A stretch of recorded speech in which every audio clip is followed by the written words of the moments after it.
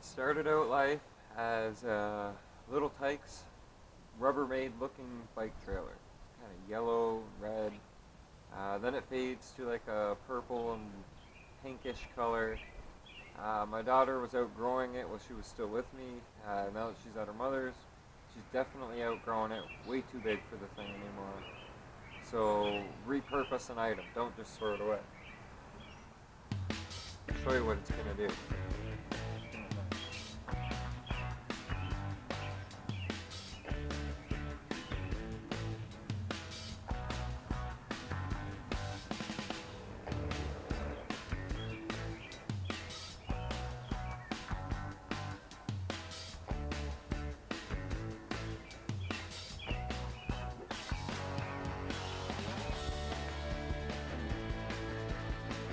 Throw in a couple rocks, hold it in place.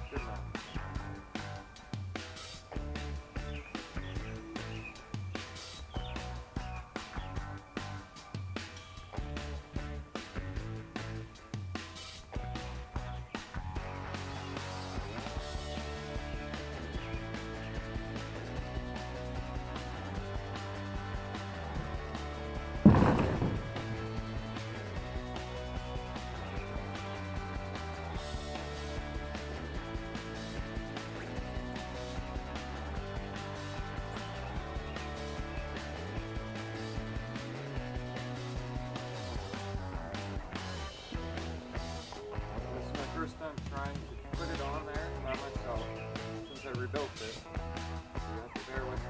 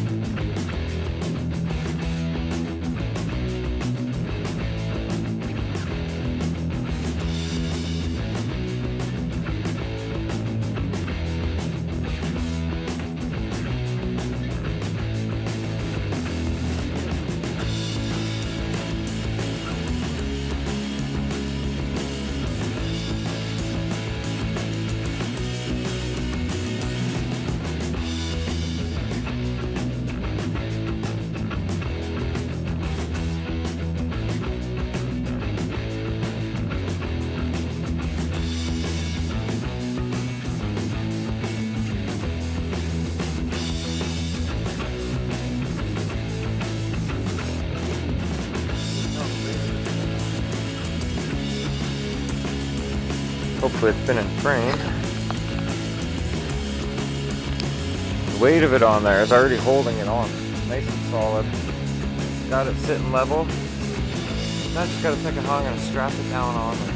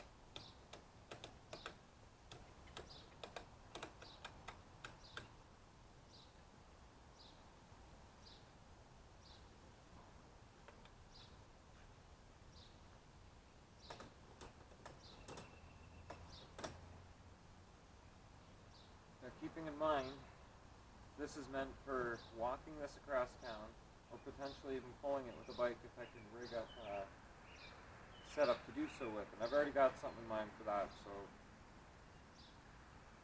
you'll have your heavier gear piled and tied onto this base,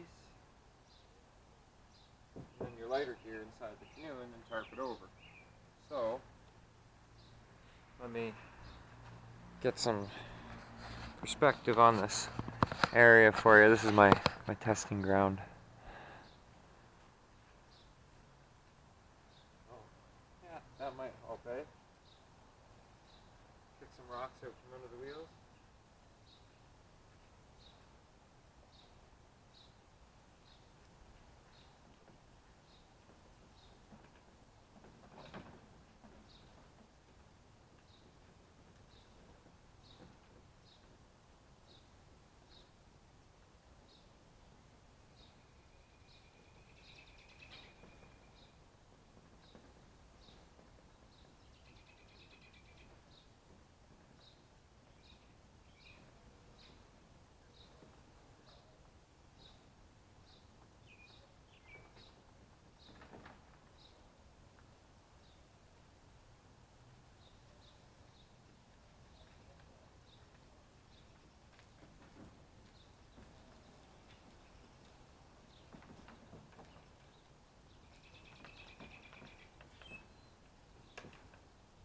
There you have it.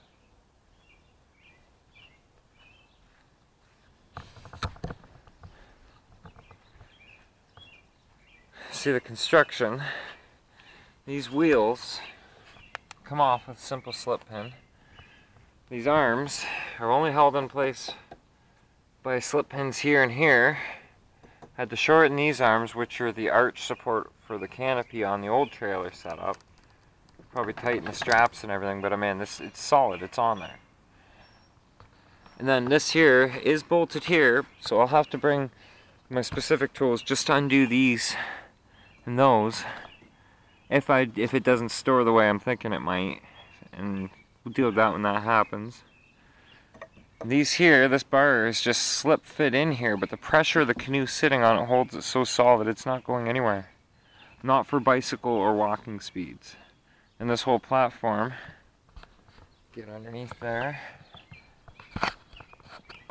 hang on, this whole platform is U-bolted in place, the bolt there, the wood block spacer, it says zero cost build, repurposing components. So I'm going to try and do the next part of the video. And those are not aluminum bars, by the way. These are steel. Strong enough for this structure. Even with a bit of gear in it. I can't wait to actually try this out. I'm going to get some funny looks, but you know what? You can laugh at me while I'm pushing this across the city, town, whatever. But you're going home to eat potato chips and sit on your couch watching TV, right, Paul? Yeah. I'll be out there canoeing, paddling, having fun.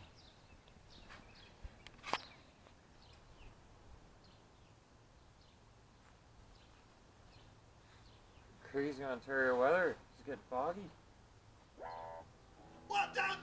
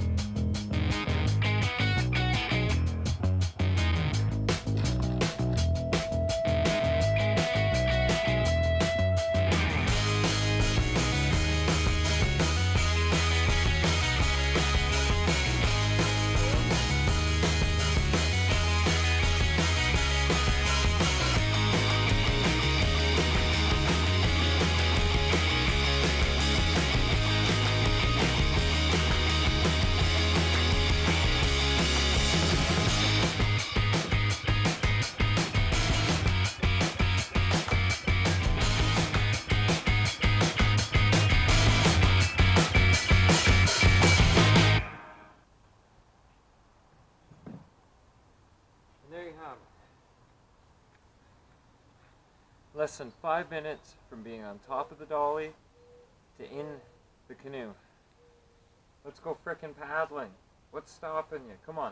If somebody like me, with my lack of budget, can build something like that, buy something like that, all for under, well, I'll be hungry this month, but it was under about most of my disability.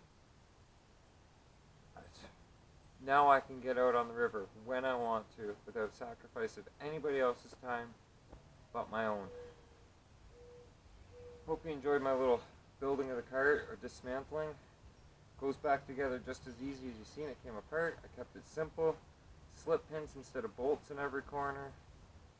Goes back together just like you've seen it. And then you can even use the base as the base for a mast if you wanted to. I'm still working on that. Give me time. There might be a video.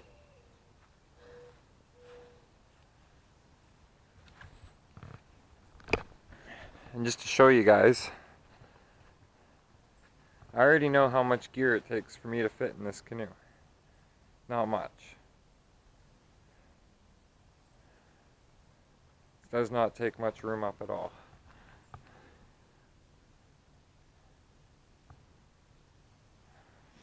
If you really wanted to save space, you could take a bungee, link these two together, hang them across the front of the bow, look like a Viking ship kind of deal. But everything else, all the bags pack right in on top of it. If anything, it might help stabilize it a little bit. The wagon doesn't weigh much at all. So I'm going to put everything back, lock the canoe back up, and go relax for the afternoon.